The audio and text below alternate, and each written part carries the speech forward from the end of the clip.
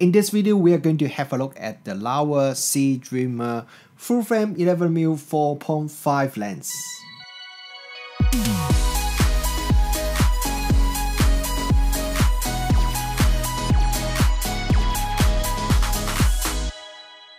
Kia ora, good morning everyone, Richard Wong here. Welcome back to the channel. Recently on this channel, I have reviewed the Laowa 9mm f5.6 lens. That's probably one of the most ridiculous lens that I have ever reviewed, and by ridiculous I mean how ridiculously wide that lens is.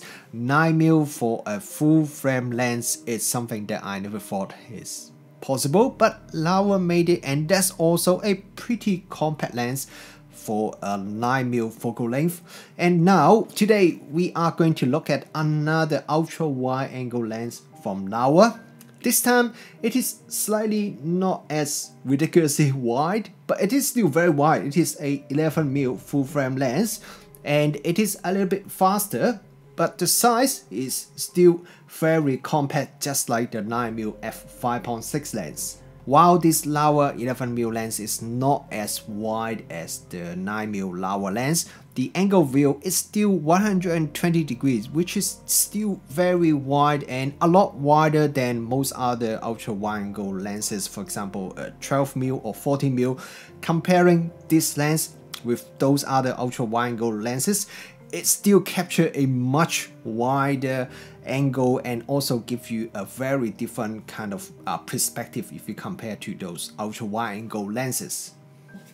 This is my 25mm micro four thirds lens. If you put them side by side, if you ignore the lens hood, which is a built-in one, you cannot remove the lens hood. The size of these two lenses are very similar, and this is a micro four thirds lens and this is a full frame lens. So you can get some idea how big, or actually I should say how small, this Laowa 11mm lens is. This lens is available for most of the full frame cameras in the market, including the Sony E mount, the Leica M, the Nikon Z, and also the L mount. The sample that I have here is for the L mount, but optically all the different versions are exactly the same. So even if you are not an L mount shooter, this review would still apply to the different version, because the optical performance for all the different mount versions should be exactly the same. Okay, let's talk about the design and build quality of this lens. I've already mentioned that this is a very small and lightweight lens for such a ultra wide angle lens, and it is a completely mechanical and fully manual lens. Look at the back of the lens. There's no electronic contacts. So we have the lens hood at the front, which is built into the lens, so you cannot detach it from the lens. The lens has a 62mm front filter thread, so that's great for photographers who like to use filter when they are taking landscape photo. But if you are like me who would use step-up ring with your filter, the non-removable lens hood means you cannot actually use step-up ring with this Laowa lens. It comes with a metal front lens cap, which fits very nicely onto the lens and very securely as well, so you don't have to worry about it may fall off the lens when you have it fitted onto it. And at the front we have the aperture range, which starts from f4.5, which is the maximum aperture, and go all the way to f22. And the aperture range has clicks, which I really like, and it has a click at each one of the stop: f5.6, f8, f11, f16, and then f22. At the back of the lens we have the focus ring here, which has the travel flow around 90 degrees, which seems to be really good for an ultra wide angle lens. And one thing I really like is that it has the focus tab, which a lot of the Leica M mount lenses has. If you are a Leica M mount shooter, you will know how good this focus tab is, because not only it makes it a lot easier to change the focus, but it also means you don't really even have to look at the lens when you are changing the focus, because you can remember what sort of angle approximately is like correspond to a certain focus distance. So it allows you to change the focus very easily and also very quickly. The overall build quality is pretty much what I would expect from a Laowa lens, very solid and very nice. Next, let's talk about the image quality, and let's start from the image sharpness. All the image sharpness test photos were shot in the multi-shot 96 megapixel high resolution mode. If you look at the center, even at the maximum aperture f4.5, the center sharpness is already very good. So even when I stop down, the center sharpness only improved marginally. And now let's look at the corners. When I look at the 96 megapixel high resolution shot at 100%, at the maximum aperture 4.5, the corner looks a little bit soft. When I stop down to f5.6, the corner sharpness improved a bit, but it seems like f8 is the aperture that can give you the maximum corner sharpness.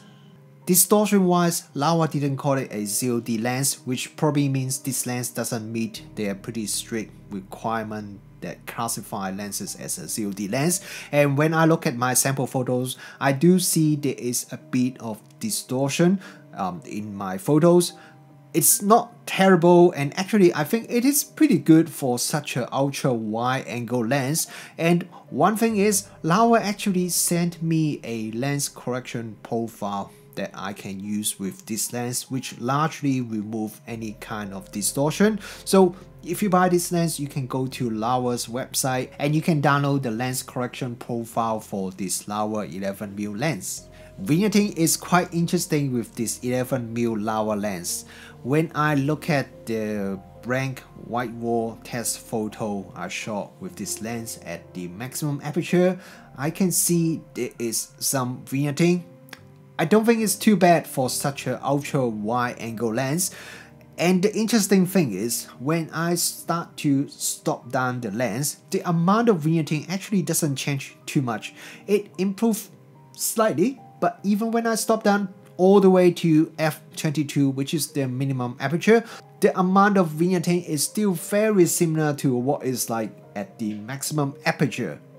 I guess the reason is because of the compact size and also the pretty small front element of the lens. So even when you stop down, there is still a bit of vignetting that you cannot completely remove.